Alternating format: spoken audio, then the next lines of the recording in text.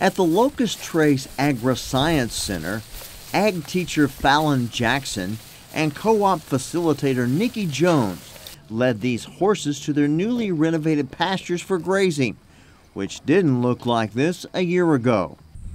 During COVID and no students or horses around, Jackson and Jones decided it was time to evaluate and renovate their paddocks because they were thin on forages for horses.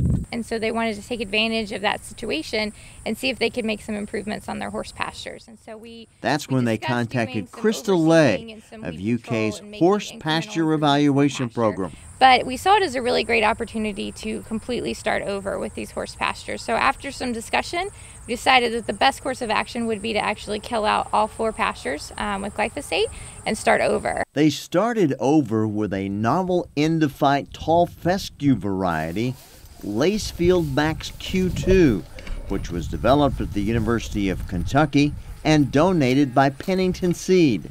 So far, Jackson and Jones are pleased with their newly renovated paddocks. So I like the fact that I can look out and I can see the horses that we have. They're on good grass, they're getting what they need, and I don't have to worry about body condition scores going down because the forage that they're eating isn't good enough. Right. There will be a total of 9 horses in these paddocks, and the horses will remain here until next spring when school is out. Nikki Jones also sees a teachable moment for students about rotating pastures.